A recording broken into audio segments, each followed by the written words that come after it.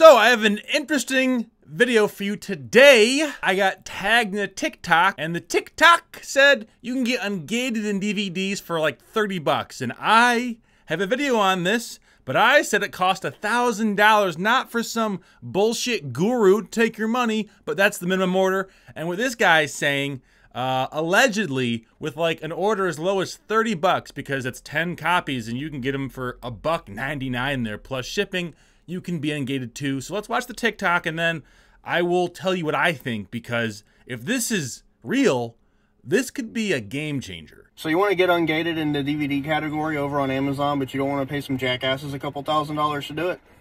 I got you. You're just going to hop over here on this website. You're going to find the absolute cheapest DVD they had. When I got Ungated with this company, I paid $1.99 per DVD. You're going to buy 10 of those. It cost me $28 and some change out the door to get it shipped to my house. Once it gets delivered, take a picture of the invoice, and within 24 hours, you're going to be Ungated. Now, it doesn't necessarily matter if the item is going to be profitable or not, because you're just paying to play at this point.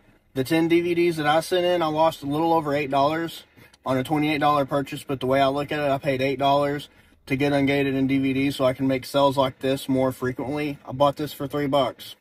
Good luck out there. All right, so pretty sound advice. Pay to play, get in. This does happen sometimes. Like, people have gotten Ungated in Lego using Lego.com, ChristianBook.com. They might be a verified distributor for certain films. They might produce certain films. If they're the producer of these films, then that's always going to be good.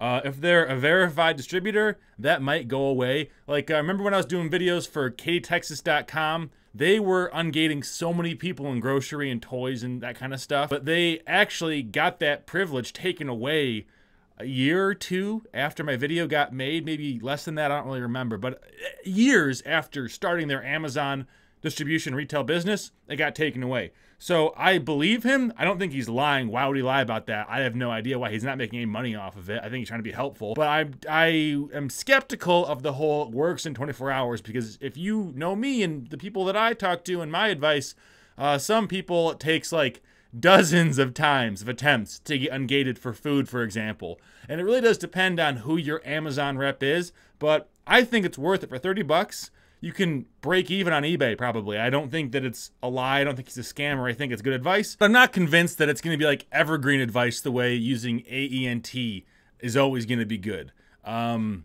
Just my 2 cents. I hope it works forever. Follow this guy. I think he knows what he's doing. Thanks for watching. Subscribe if you're new, and I'll see you guys later.